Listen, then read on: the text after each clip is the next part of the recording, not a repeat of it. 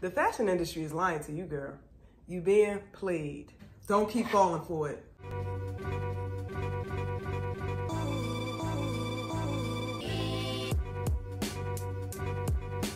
Hey, welcome to our channel, the Thrifting Twins, where we take you along our journey as we curate a more vintage looking style, and we find our style through thrifting. Something we love to do, a lot of people love to do. Today we just want to start this video talking about how this journey kind of began for us, and why we want to add a vintage style to our existing wardrobe, and why we feel that it's necessary.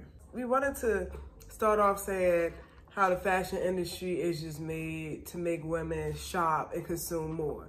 It's a perpetual cycle of spending things that are out of season and buying more things and things that are in season, things that are trending, which is really a cycle. Everything that we are doing now has been done before. Right. A lot of times you'll see, oh, we doing the 90s again. Oh, we doing the 70s again. We'll go back to the 20s. How many times we heard army or military is in trend? Of course it is. That means that those clothes that's already out there are still trendy, right? Nobody's really reinventing the wheel when it comes to certain pieces.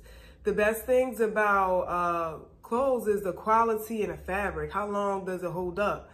Because even if it's not necessarily trending, if it's good quality, it'll always be in style. Especially if you look good in it. A lot of times you'll find that things from the past are made with those real natural fabrications. Another point is that the fashion industry is designed to play on your emotions. They're gonna play on your pocket because it's a billion-dollar industry. These companies are making millions of dollars off the fact that women are watching TV, they are reading magazines, or they're on Instagram, the biggest, I guess, advertisement, social media, always being told to you that you have to be in trend.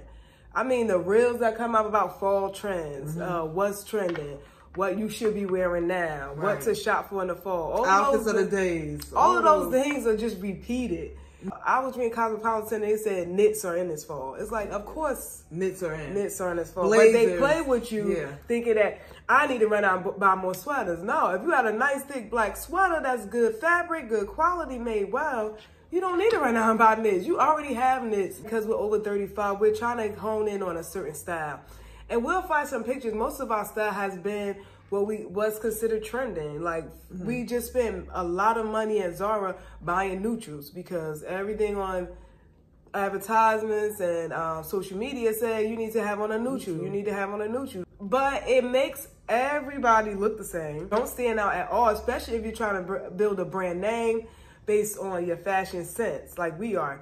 So I think it's important to pick an aesthetic. Even though some people say, hey, you don't need aesthetic, you could do it all as long as you look nice. And I agree, you could do it all. You could give a cottagecore aesthetic. Then you could turn it to a 90s or a dark academia.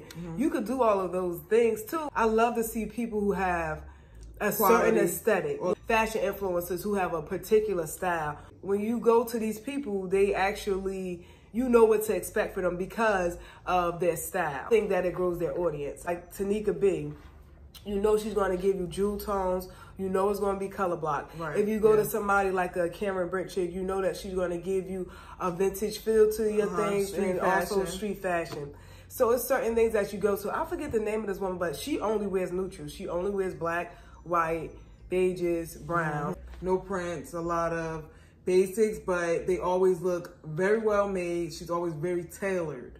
So a tailored look is really her aesthetic. Right. So, and there's so many different people. We like Brooklyn Betty. Her aesthetic is like all like streetwear, a lot of colors, a lot of patterns. She's a sneakerhead. So she plays with a lot of dresses where she would wear sneakers with them. It may seem repetitive, but when you go to her Instagram page or you look at her social media, it just looks uniform and consistent, and I like that about it. Our style aesthetic will be more of a vintage style aesthetic. Because you could go to the thrift store and thrift any style aesthetic. Right. At the end of the day, thrifting is going to be better on your pockets, which is our last point.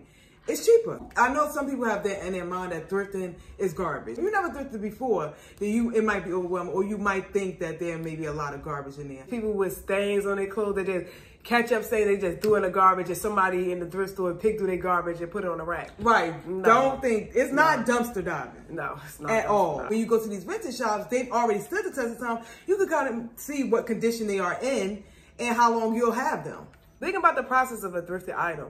It's being brought from somebody from a store at full price.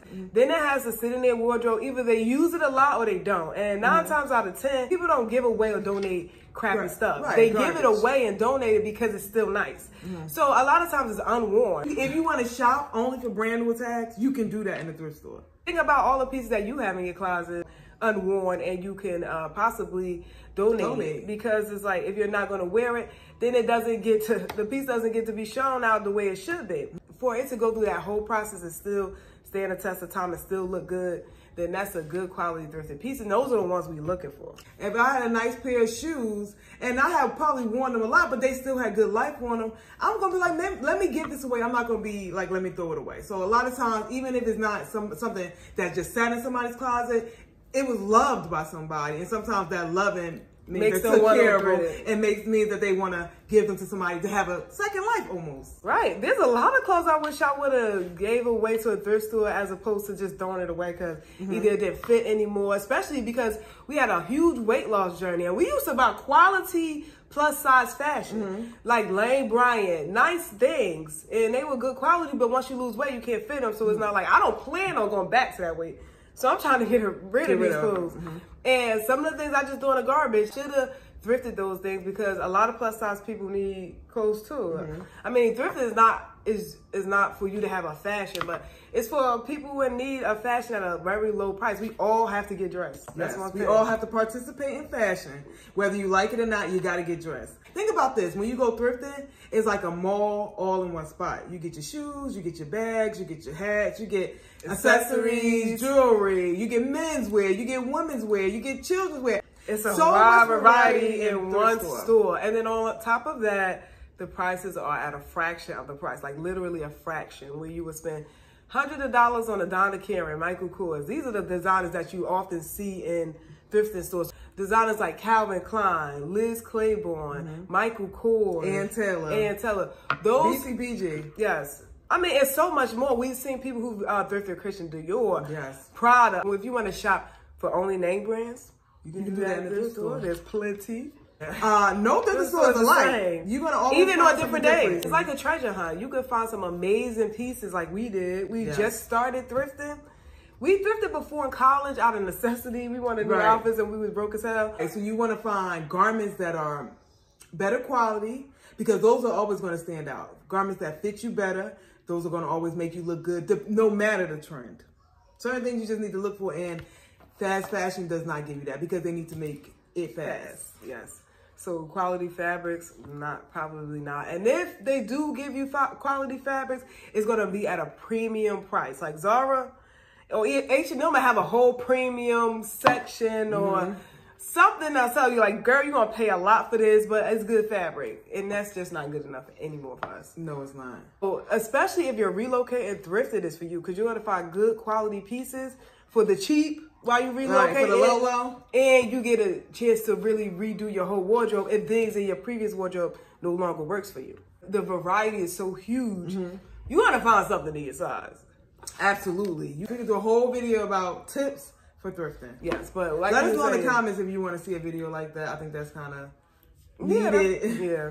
Because there are some things that you need to know, and things that you need to look out for, things that you need to know when you go thrifting, and we can help you out with that. And maybe you could do it too, or you could just watch us. But this is our journey to a more sustainable and more vintage aesthetic style. I'm gonna try to break our videos down into categories. We want to start with accessories, because I feel like accessories is the easiest thing to add into your existing wardrobe that will make it look more vintage without jumping out the window for new garments if you don't need to. And also, we are seamstress. Right. We have the expert knowledge. We design, sew, and style. So we come in from that background, all self-taught. So the passion is there. Right, and we've been doing it for 10 plus years. So we've been making clothes since we were in high school. From formal to casual. We've shopped for a lot of fabrics. We understand what fabrication means. And how much it should cost. Good point. That part. So when we look at fabrics, we can tell like, okay, this is overpriced or this is a good deal. We have an expert opinion in that case. We've done the work in fashion. All self-taught, so you know it's passion behind us. We want to show you how we develop a real style. A real style aesthetic and not just buying cute clothes. 3 major things you need to take away from this video is fashion, when you thrift it, is more sustainable. It's easier on your pockets, and it can help you develop a style aesthetic. Definitely.